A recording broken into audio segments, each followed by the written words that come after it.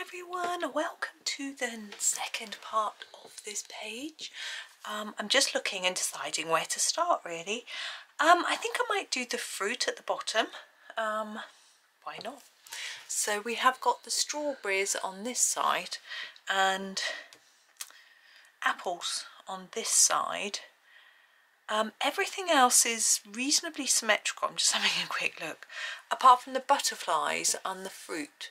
So what I tend to do when I've done this picture a couple of times before, do the fruit in red so they sort of match, but obviously strawberries and apples aren't always quite the same red. We'll see what we get, where we get to with it. Let's come in even closer. Let's just concentrate on this side first. So I'm out of breath, I've just run upstairs, as you do. Right, strawberries. Now, I always think they're a slightly orangey red rather than a red. Oh, we have a strawberry colour. This is the Chromaflow that we were using yesterday. We have strawberry. So let's use the strawberry. So let's just, now these seeds, if you look at strawberries, they're either black or yellow. And you can choose. You could colour them in yellow and really burnish that yellow down, and then you might find when you put your red on top, it doesn't sit there, it goes over the top, sort of thing. I used to use that technique quite a bit when I first started colouring, because I used to burnish things a lot because I pressed too hard, or I used a pencil that was really hard or whatever. I'm going to do my seeds black, so I can do them at the end. Now there's our sort of layer. I'm just trying to think whether I want to use a different colour or not. I'm going to definitely sharpen this pencil. I'm going to try my Norris sharpener, but I've still got my electric sharpener in here from yesterday's video, so I may use that. That Norris has been fine. I'm going to sneeze. Right, that's better. Don't really need to hear me sneezing on camera. Right, so what I'm doing is I'm colouring less layers towards the middle. Try and make it a little bit lighter in that centre. And I find that helps to give the strawberry some shape. But we'll add another colour to it as well to help with that in a bit. But I just want to layer up the strawberry colour first.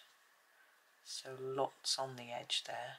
Just keep layering it up and then just do a gentler layer towards the middle. So it's Tuesday. Hope everyone's well. My boys have had their uni timetables now, so I know that today both of them are out. One son has a class in the afternoon and he's back about 6, and the other one I think is out all day and he's back at 7. So he was going to take an evening meal as well to eat before he caught the train, so that he wasn't starving to death when he got home, and take a lunchbox as well. So I would have had quite a bit busy morning this morning. I'm going to look for a slightly different, a darker red. The darker ones are a bit pink, so I may go for the Shiraz, which is, you'll see, it's really, really dark, but I'm only going to use it gently. It might actually work for the pips, but maybe not. What I find with Derwent is they tend to do some really, really dark colours, and they are quite good for shadowing and, you know, adding sort of texture and stuff, but they're very, very dark. You wouldn't want to plaster them on. I mean, look at my swatch chart. Look how dark it is, and that one too there. You know, you wouldn't want to use it. See, look, I've only put it on quite lightly. I'm going to blend it in a little bit because that's a bit harsh. But because their pencils blend quite well, what you can do is just use a little bit of dark and then light. And actually with their light fast pencils, you've got some really, really pale ones. You have actually here to the oyster and the salmon. And so you can use dark and light together to get something in between. But if you don't like mixing colours very much, it might not be the best for you. But there we go. Now if I want something on the top, just to sort of finish it off, blend it together, get rid of the white paper, I don't want to use my strawberry again because it's really going to darken it all. So I'm having a look, and we have a colour called Turkish Delight, which I'm just trying to find. Here it is. And although it looks dark on the base, look how light it is. I'm just going to use that to just blend everything together. I've got to hope, and you can see that we can just get rid of that white paper look. And it still looks paler there, but we haven't got the paper. I mean, it's okay if you can certainly leave the paper if you want to. You know, you don't have to get rid of it. I think you can use the paper sometimes to help you, but I'm just playing around. And now I want my black centres, so I'm just going to find, oh, I've got a nice sharp black. Oh, we used it last time, didn't we, and sharpened it. So, not centres, pips. So I'm hoping that I've got some tooth left in my paper, so I can draw my pips in. Now you can, if you wish, put a little shine on each pip with a white pen, and you could do shine on the strawberries too. I haven't decided if I'm going to do that or not, because I haven't got far enough in my picture basically. But we'll get these little black pips done. It's quite good, there's still plenty of tooth in the paper to get that on, get them on. There we go, so there's our strawberries. Let's move those pencils across, and now we're going to do the apples. Now, it's tempting to do them the same colour so they sort of match. I'm just thinking. I think I will. So I'm going to grab my strawberry again and do the apples. Now we've got a white mark here. I'm just checking. Now, Chromaflow pencils, these particular colours don't bleed into white pen, so I'm going to put white pen over the top of that after, and then I'll probably will do a bit on the strawberries over there too. I find it easier to get a nice even finish if you aren't trying to leave a white bit, but you can by all means leave it if you find it difficult, if you haven't got white pen, sorry. But I find it difficult. Words. Can't speak. So yeah, so I was looking, I asked my boys to tell me what modules they'd be doing. So what was it? One's doing financial accounting and presentation, was it? Something like that. Corporate finance and accounting. Data analysis and something. I want it dark on those edges. And the other one he was doing, I can't remember.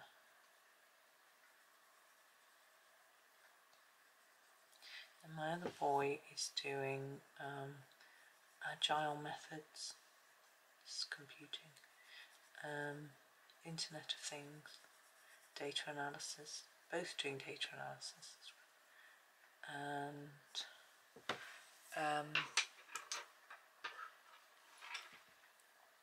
this is our shiraz. I'm going to put a little bit on the edge, just like we did with the strawberries. What's he doing? Internet of Things, data analysis, operating systems, and oh gosh, I can't remember the other one. Data analysis, I think that's more, isn't it? I don't know. Anyway, I said have a look and see when your assignments are due in, you know, what the dates are, what your assessments are, just so that we've got some idea you know, of what to expect. My son says I'm 360 something days, no, 370 or 80 days late handing in my assignment. So, they haven't updated it yet. Now in with the Turkish Delight again.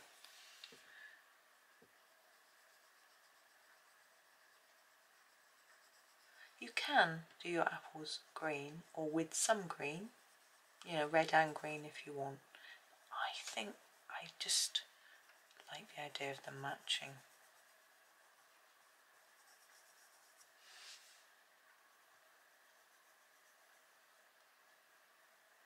I'm going to go back with my Shiraz a little bit because that isn't close enough to the edge for my liking.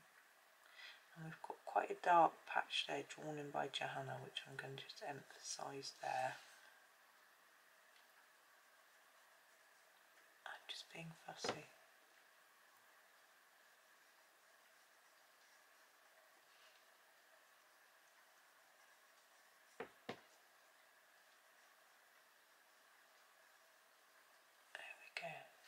Now this one and this one have got a tiny bit of dead flower at the bottom, so I'm just going to grab a dark brown.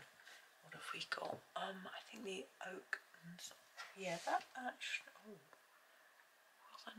the nutshell I'm going to use.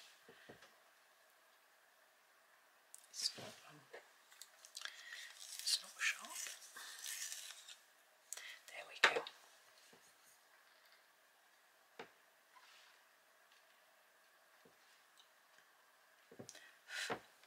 Right, now, oh, that one's off, sorry.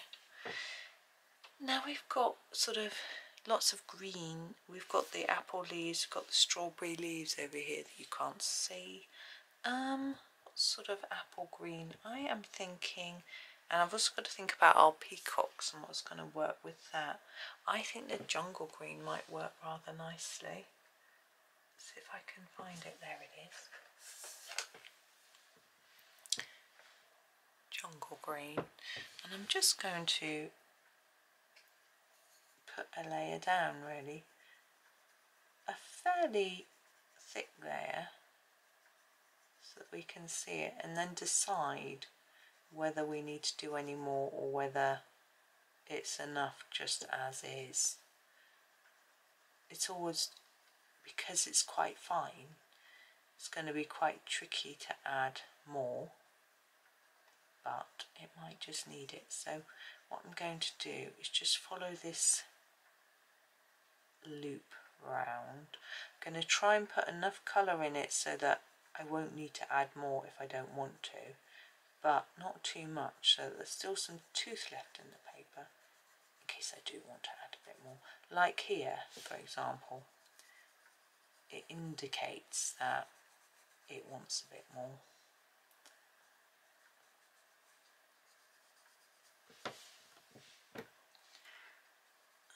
It's quite fine work. I've already gone out the lines about a zillion trillion times. Maybe a few less. Maybe.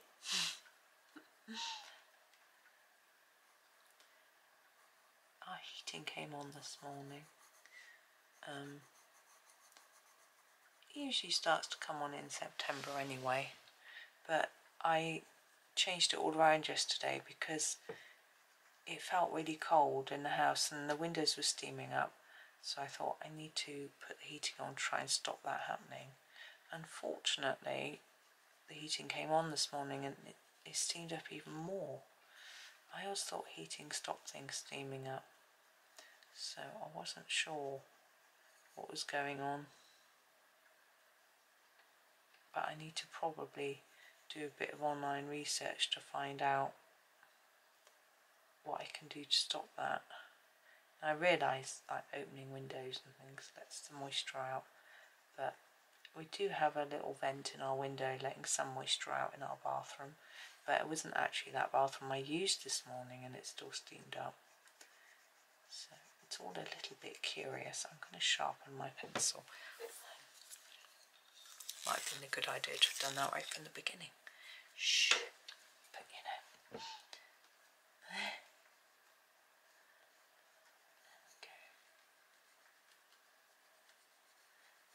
I guess I was saying our windows didn't used to steam up. I was thinking to myself this morning, but I remember when the boys were babies and we used to have their cot against our bedroom window and never open the curtains.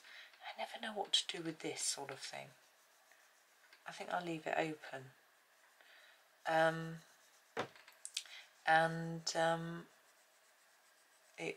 We had loads of mould on the window once we moved the cot away, where it had steamed up behind the curtains. So I suppose it probably did steam up before. In fact, I remember the steam used to get so bad that it would go into the hallway and set off the smoke alarm. I remember husband doing that. Right, let's move across to the other side. Do the same on this side. It's just exactly the same. So yeah, I don't know. You know, I've heard things like, you know, if you use a what's it called? On your shower door, a sort of scrapey tool to push the water down off the door. Apparently they say that helps, but I don't really know why, because the condensation of steam has hit the ceiling and the windows and everything of the room by then, so I'm not too convinced that that's going to make a big difference. I could see how it might prevent mould if you scrape it away, although don't get mould on the glass anyway.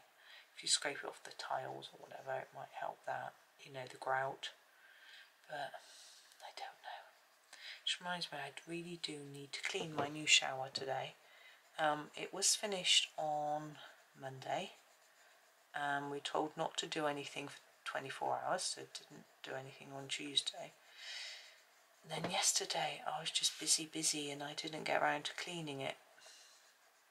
Well, when I say busy, some of the time I was just colouring and not on video. Colouring on video, that's work, so that's fine. But just sitting there colouring, yeah, not really. But I was doing a lovely page which I would have already shared with you actually, because I'm planning. I've got a plan as to. It's interesting. These leaves are covered with the apple on the other side. So anyway, I was doing a page and do more on it this morning. I did a few buddy colours as well with my friend Michelle. It's fun. You know, some people like to do a buddy colour. It sort of encourages them to colour, or they like to compare and see how the other person is done. I always find it really interesting to see whether we choose the same colours or different colours or whatever. Now I think this is a little bit dull, just all the same green, so I'm going to get a darker green and do some, I was going to say highlights. If it's a darker green, are they low lights? I don't know. Anyway, I'm going to get a darker green. So this is the jungle green. Let me have a look on my swatch chart. I'll just show you what I'm looking at. So here's the jungle green. So I want a dark one. So we could use the tropical rain, which we had used for the peacocks. So I think that's a really good idea. But I'm not sure if it's going to show up. So we'll have a go. Let's see what happens. Here he is. Tropical rain. I'm going to stay on this side just because that's where I am. So I'm going to try a bit here. But yeah, I think that shows up enough. Put it on the bottom of this swirly bit. And there. On the leaves, you can put them on the base, I think, where they're sort of overlapping. Here, gosh, it's fine. I think I just put some at the top and bottom, and the leaves I'll put some at the bottom. Yeah, that's looking better. It just makes it look a little bit more interesting, I think, but you know, it's completely optional. If you're feeling a bit overwhelmed, just leave it with the one colour. It'll still look pretty.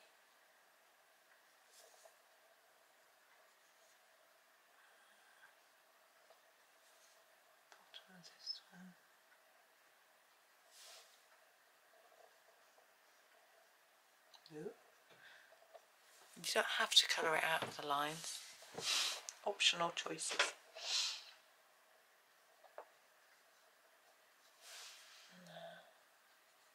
A bit along the bottom here.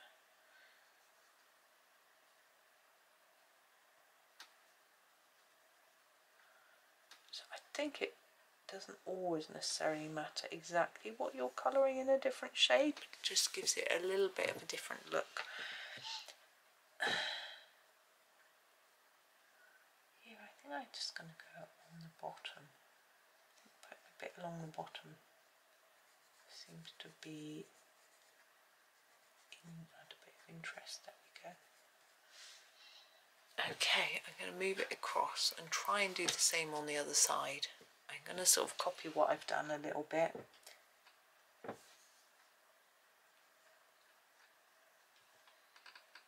So along the bottom, my book's creaking. The springs creak. It's really funny. Okay, this will be a bit different. I'm going to do them at the bottom. Similar to the strawberries, because we did them at the bottom too. All of there. What did I do? One with each leaf.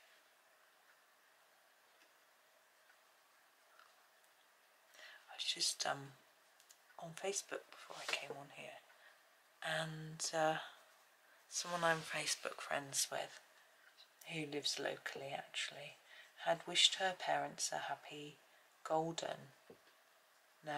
diamond wedding, which is 60 years wedding anniversary. I was trying to calculate how old I might be if I managed to make it to mine. I was thinking, well, got married in 2000, so that'd be 2060. So I would be about 90 something. So, wow. But I got married quite old, I guess. Anyway, I was thinking, must be close to my parents. I know they've had their golden, and it was quite some time ago. So I did a little bit of research, and their diamond wedding is in 2027, which isn't that long away, because I found their golden was in 2017. And when you reach that milestone, you can get a letter from the king. Ooh, I think my mum might really like that. My dad doesn't really. He's got strong opinions on the royal family. We'll just leave it there. He's got nothing against them personally, but he just doesn't think we should have royals. Let's put it that way. Now I'm going to use, let's use a bit of this. I'm going to use this golden sun, which, remember, we used it up here for these bits, for the centres of these flowers down here, not the whole of the centre though, just the bottom bit there, just a little smile shape at the bottom if you can. It's not quite looking how I planned. And then I'm going to use a brighter, lighter yellow, this sunflower. Can find it there. There it is. For the rest, here it is. Whoop, sunflower. And anyway, but in order to get a letter from the king and the queen consort, or a card or whatever it is they do, you have to prove, which is fair enough. So you need your wedding certificate, marriage certificate. So they'd have to be on board to send it. So I was talking to my sister about it, and I said, well, because my dad isn't so approving, maybe he could get that and we could organise it. But if he got the certificate, then don't worry, my parents don't listen to my videos. I'm choosing a pink for these flowers. Now, strawberry and apple blossom is usually white, but sometimes it has just the hint of pink, and I'm going to use the rose pink. It's really pale, but it's the closest I think I can find to the colour I'm looking for. I'm going to put a really light layer on. I don't want it to be too dark, but I need it to show that there's some colour here. So I'm going to have to layer it on a bit more than this.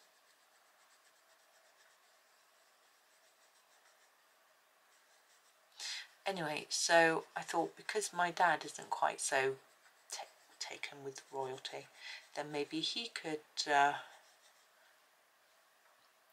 find the certificate and then we could organise it. They also do it for your 100th birthday. So for the anniversaries, just in case anyone's interested in organising it for anyone, it's for 60th, 65th, 70th, and then every year after 70. I don't know if you have to apply every time. It's on, the details are on the government's website. I just googled it, letter from the king or whatever it was, and it was there. Now that is so pale you can barely see it. I'm going to put some darker colour on. I'm sort of keen to not make it too dark, but I want it to show up. So I'm going to put a little bit of this orchid on. I'm just going to sharpen it. Yeah, so and with the 100th birthday, apparently you get one on your 100th and then every year after. If you're a pensioner and you're getting a pension, then you get one automatically because you're on the system. But if you're not claiming your old age pension, if you're not, why not? Then you have to apply. Everyone's entitled. Should be claiming it. So I'm going to put a sort of thickish layer here in the centre.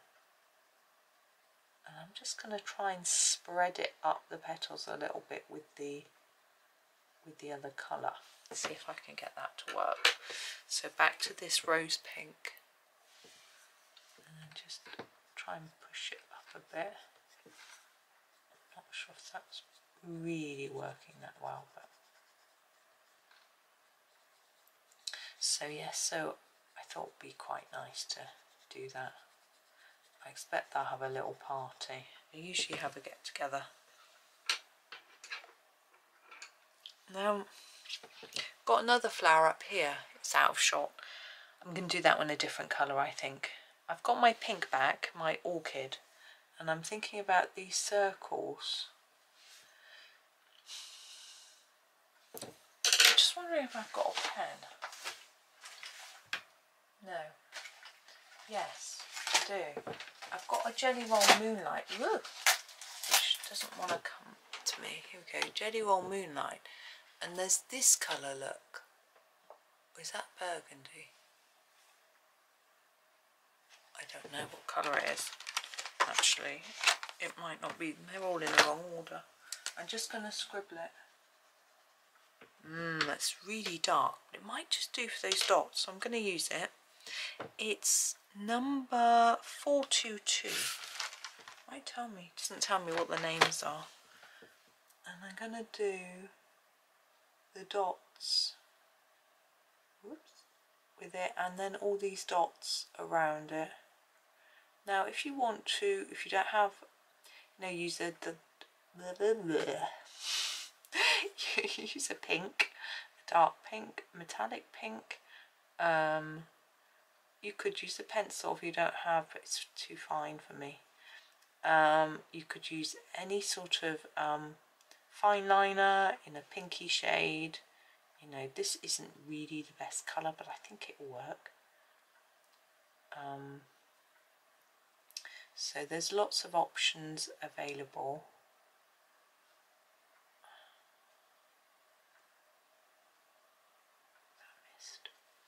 There we go. Now I'm also going to use a little bit of white on the fruit now. Now I've got a bit of wet pen, we might as well do it all. So this is the Sakura Jelly Roll 8. And on the, I'm going to do the apples. No, I'll do the apples first or else I'll smudge it. Now I could do a line like that, following the shape of the fruit. Or I could do dots on each black bit, but I think I'm just going to do a little line. Just get the pen to work around the edge like that to try and make it look a little bit shiny. And on the apple we're going to fill in the little bit that Johanna drew on for us. Like that.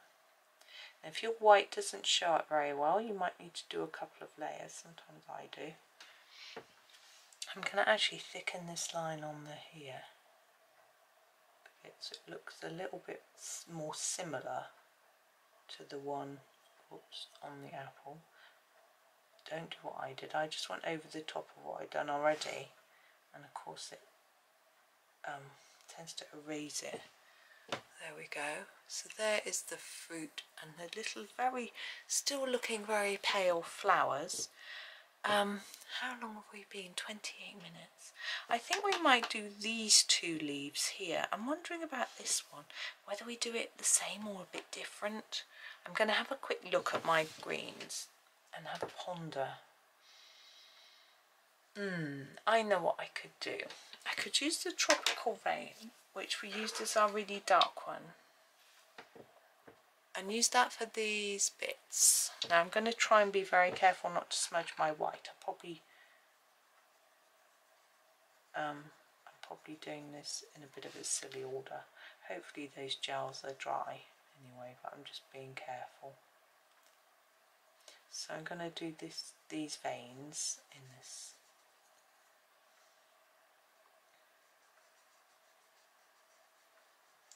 And then, yeah, we're just going to finish these leaves off a little bit, I think, and then be done for today. But there's quite a lot still to do, but I suppose there's no need to rush. I've got a different video to make, so I think I'll leave this one for today after here. It won't make any difference to you. And then make my other one, which I want to put up first, you see. Because I just had something through the post that I want to do a flip through of. But yeah, it's a Colouring Heaven Autumn issue, but I think a lot of people have already done flip throughs of it. Right, there's that. Now we've got a dotted line around the edge, and I'm going to go around with this on the edge as well, almost as if there's a harsh line. I don't think it looks very realistic, but to be honest, I don't think it matters. Although we've been trying to match our peacock colour, for example, to a more realistic looking peacock, it still doesn't look real. So I don't think we need to worry about the realism side of things. Oh, sorry, an itch to stop. So I'm just going fairly gently. A reasonably sharp pencil for this, but I'm not being too fussed. These pencils are quite new to me, so I don't want to sharpen them every 2 minutes. You know. You all know how it is. Once a few of them start getting shorter, then you get, I mean, you can buy them open stock anyway. Now these two, I'm going to use a little bit of this here, and then just sort of fade it like that. Okay, and then it all sort of match. But I'm going to use a different colour now than we've used already, just so we've got a little bit of a difference. So I'm going to go to the grass green, I think. It's a bit paler. I think it'll work. If it doesn't, then put something else on top. Here it is, grass green. So I'm going to start on this one. Just go over everything, because this is a slightly yellower green, so I need to put it over the top of the jungle green just to sort of tone it in a bit.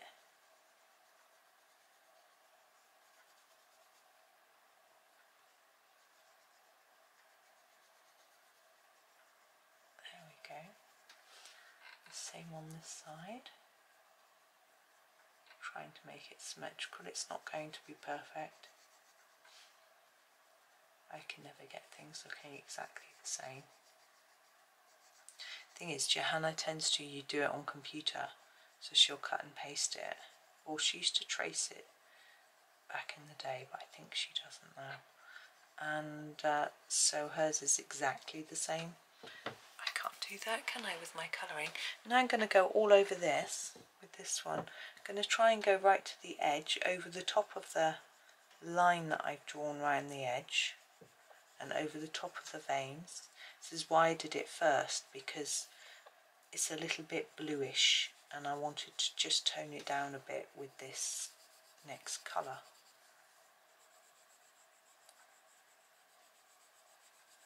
And hopefully it'll work. I have got no idea what I'm going to do for the butterflies. I don't want to use too many different colours because I think it will get a bit messy, but I don't want to use everything the same either, you know. So I'm going to have a think about what to do with those. I could do them blue to sort of match in with the peacocks a little bit. We could keep all the flowers pink, you know, to match in with each other. We've got the red, which sort of matches the sort of brownish colour in the peacocks. The pink doesn't really match anything, but it helps the flowers stand out and look pretty. So I'm not really sure what to do, but I shall think on it and I'm sure it'll come together. And if it doesn't, then you can always do something different if you don't like what I've done. But I always think, you know, I'm not being negative and thinking you aren't going to like it. What I mean is, you know, some people don't like certain colours, so they might think, oh, I don't like that pink. I'm going to do a different pink, or I'm going to do them blue, or whatever, you know, purple, whatever you might want to do. Not everyone is the same. I'm sort of tempted to do turquoisey butterflies. And do I match them exactly? Because they're different shapes.